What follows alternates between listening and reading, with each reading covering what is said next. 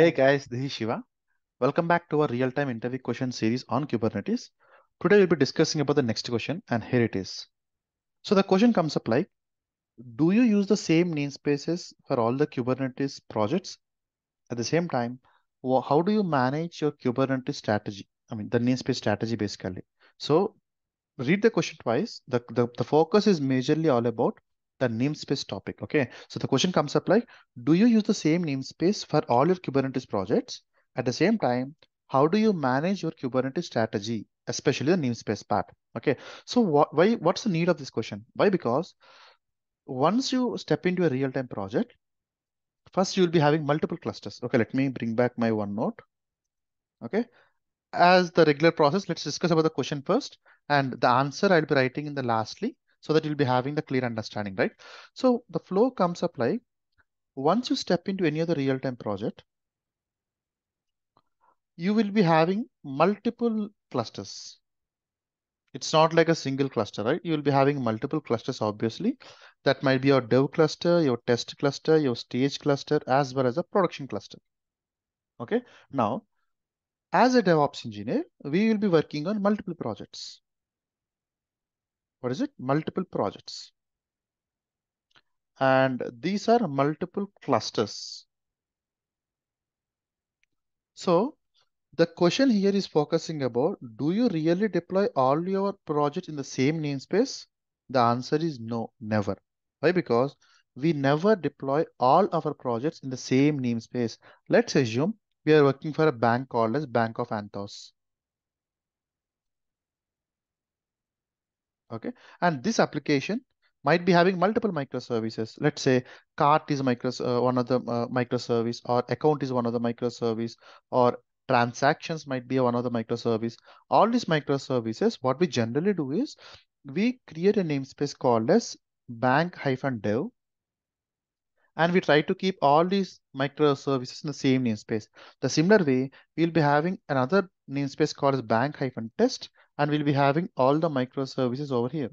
Why? Because we want to differentiate each environment based upon a particular namespace so that the underlying resources can be shared. At the same time, we don't want all our developers to be accessing the same namespace. Obviously, we don't want them to access the same namespace, right? Because as a developer, I should be able to access my applications only. And let's assume there is one more namespace called as boutique namespace, and I don't want my developers who are majorly focusing on the banking dev namespace to be able to access the applications in the boutique one.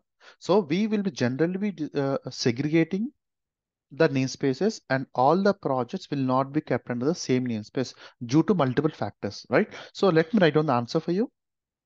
And the answer comes up like, and before that, I think you have already knew about this form, right? If you have any specific questions which you have got in interviews, or you're facing any challenges in answering those particular questions, you can mention them here, and I will be keeping the segregating the questions, and I will be keeping them in the to-do list. Okay. And the question is done something like this. Yeah. Let me write down the seventh question. And this is the question 7.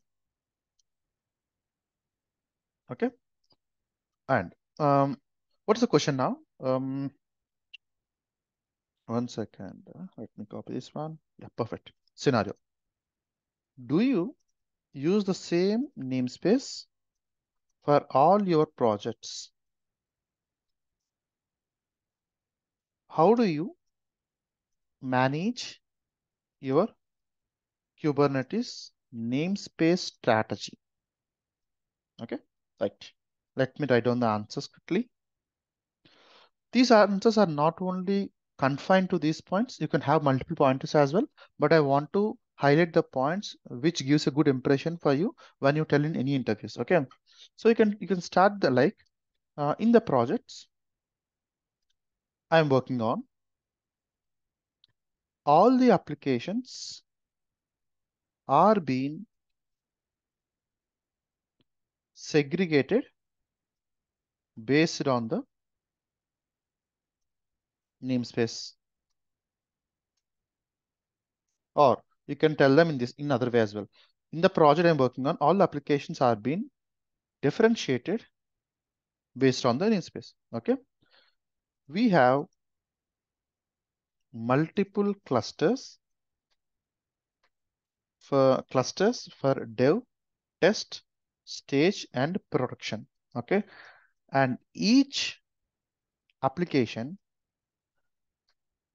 has a different namespace in different cluster. That's what we have discussed till now. And each application has a different namespace in different cluster. As I mentioned here, you might be having different clusters, and different clusters will be having different namespaces accordingly, and based upon that we'll be deploying their applications. Okay, now namespaces, perfect. But for few projects, we have both dev and test in the same cluster. Understand this point. For few projects, we'll be having both dev and test in the same cluster, but in different namespaces. It's not like every time we'll be having projects or namespaces separately in different clusters. In some projects, we might still be having a single cluster, but that cluster might be having a different namespaces as well, but in different namespaces. Okay, we followed this approach to separate resources, computing capacity, both memory and CPU, differently for different namespaces. Okay, if there is any typo, I will be fixing it after the recording. Okay, and what do you do generally in the namespace? We'll be having multiple PVCs, multiple netballs, or multiple ingress controls and all. So for that reason, we'll be having different namespaces as well. Okay. Um, Along with that, we don't want all our developers to access each and every application. Why? Because I might be having multiple teams, and I don't want each team member to be accessing the application of a different team member, right? So for that reason, so for RBAC implementation perspective as well.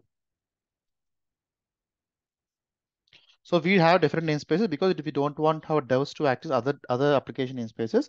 So that we have been creating something RBAC. Okay, and each namespace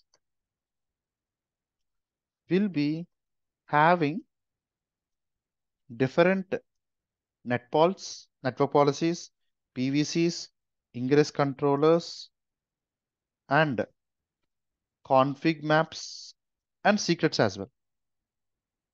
So we have different namespaces so that we have a different implementation flow.